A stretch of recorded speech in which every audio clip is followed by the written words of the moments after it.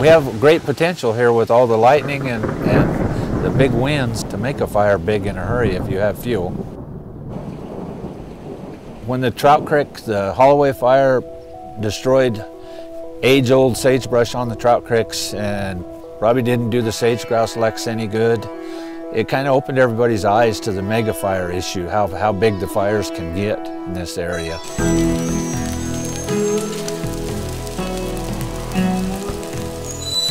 The Harney County Wildfire Collaborative, it's a diverse group of agency folks, both federal and state and county government folks, as well as private landowners and members of rangeland fire protection associations.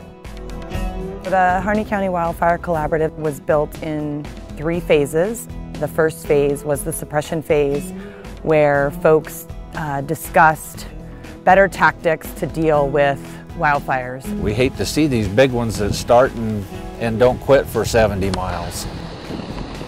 Here it comes. There were a lot of conflicts between private landowners and agency personnel, both federal and state agency personnel. We had some real issues on the first few years of fighting fire between us and the feds. Some really good partnerships were formed.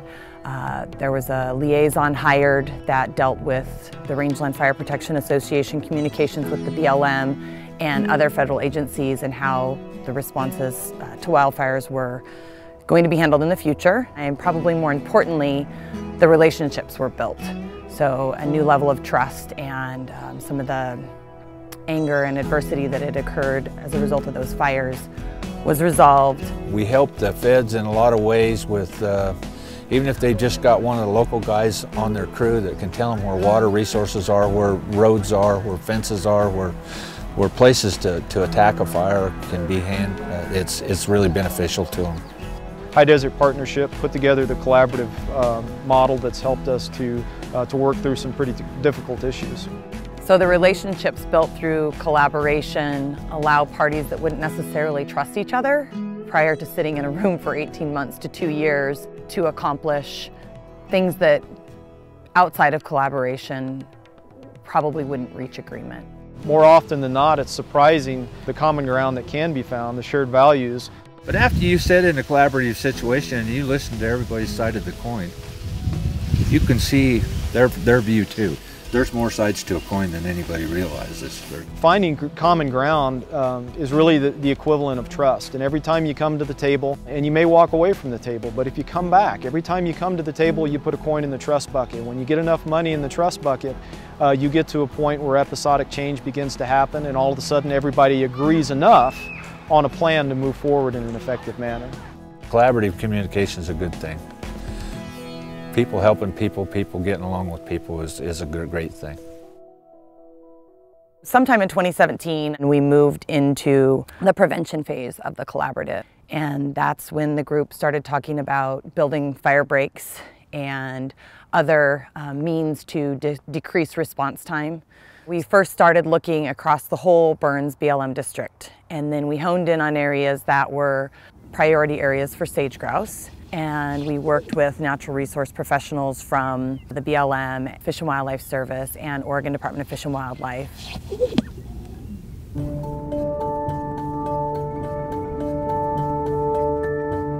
The Pueblos ultimately rose to the top because in recent history there had been no large-scale fires there. And it was the largest, most intact piece of habitat in the Burns district of the BLM. The purpose of the Pueblo pilot study is pretty simple. There's a piece of geography south and west of Fields, Oregon, that's pretty important to a number of different groups. Mule deer, bighorn sheep, and a variety of other wildlife species. It's not just about wildlife, it's about maintaining the grazing for the permitted operators in those areas. It's a very intact landscape. There's not a lot of man-made features in that part of the world, and there's about 1 million acres of what you might call a sagebrush sea. When you start looking around the west, in the northern Great Basin, and particularly with annual grasses and the increase in fire and the low elevations, there's not many chunks of ground that big, that intact, that are left in the northern Great Basin. And what we're trying to do in the pilot study is to create a fuel break that helps us to keep large fires out of the area. You can think of the Pueblo project as the low elevation part and the high elevation part. It's got two very distinct ecologically segments to it. And the low elevation part, there was a fire that was used to remove the shrubs. The higher elevation part, there was mechanical means, mowing, that was used to reduce the shrubs. There's a reason that fire was used in the low elevation part. We also needed to get rid of the annual grasses because they create really high fuel continuity as opposed to native perennial bunch grasses, which tend to be widely spaced, and it's much more difficult to carry a fire through those plant communities. That's what we want. We want a native perennial bunch grass community there. There's a really easy way to think about the effects of cheatgrass. Imagine, if you will, that sagebrush is a bomb. Now, in order to light a bomb, you need a fuse. In this case, cheatgrass is not only the fuse, but it is an insanely long fuse that connects all of the sagebrush. You can get 20, 30-foot flame lengths, I mean, if you've got the right type of fuel in sagebrush country. Poker Jim last year gobbled up 70 miles of terrain in 13 hours, you know. The treatments themselves are fairly straightforward. The biggest challenge is going to be logistical. We're working in the middle of nowhere. We do what's called a burn plan, and the burn plan has a number of things in it. We have a prescription for the fire itself. The burn plan outlines all the resource objectives that we're trying to meet out here. These study plots will try to put some good fire by them. We're conducting a 890-acre controlled burn. Currently, we're working on securing around our control plots. It comes around, runs the base of the hill a little bit. Black line's where we go in and we put fire on the ground intentionally to create a black area that the main fire won't carry through. By putting the black line around it, it's unburnable and it'll keep fire out of the main control plot.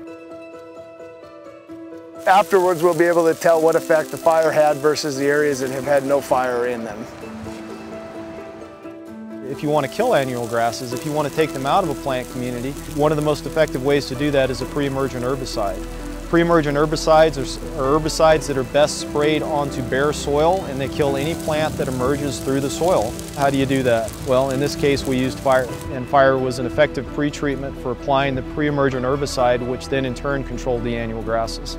Bare dirt likes to grow plants, and without further intervention from somebody, it's going to be cheatgrass that grows back. We're going to place native seed in that this fall, this winter, and try to get desirable vegetation that is spaced out more so than what you see with cheatgrass, and so it should maintain this fuel break that we've now created, hopefully for quite a while, so that we don't have to come back year after year to apply treatment. 3 different actions going on. There's the fire piece, and then there'll be an herbicide piece, and then a planting piece. So I'm in range science, and there's a lot of things I like about it, but there's some baggage. And one of the things is that you're never going to be one of those scientists that gets to scream eureka. Because the problems that we face are what we call complex problems. And complex problems vary in space and time, but complex problems also tend to be chronic. So if you can think of a disease that's going to stick with a person for the rest of their life that can be treated but not cured, the low elevation portion of this project is likely to be like that. It will always need some level of monitoring. There's grazing that goes on. So what's the response of the plant community to grazing? There will always need to be some level of monitoring to make sure that we don't get another annual grass monoculture back in there. Further down the road, or going higher up in elevation, the cheatgrass falls out a little bit, and you get more and more desirable sagebrush steppe plant communities where you have more native bunch grasses that have space around them, so they're less likely to carry a fire. You've got healthy sagebrush. For up there, it was determined that the only thing that we really needed was to create a fuel break. The vegetation is mostly in pretty good shape, so the treatment for that part of the fuel break was simply to mow. There needs to be an appreciation for the fact that this is a wilderness study area. You typically don't go in and use mechanical tools in a wilderness study area. Not only did we use mechanical tools because they were the appropriate tool for the ecological task at hand, but we did it in collaboration with Wilderness Advocacy Group in Oregon. And if you're going to do that, you're not going to do it overnight. Again, it comes down to trust. You've got to have a big enough balance in your trust account that people are willing to move forward. And one of the ways that I think that ultimately comes to pass, of course, time and repeated positive interactions or just coming back to the table helps. But the other thing is adaptive management, and that's where the monitoring component comes back into the picture. The monitoring is one step along the process to make sure that we're hitting our mark.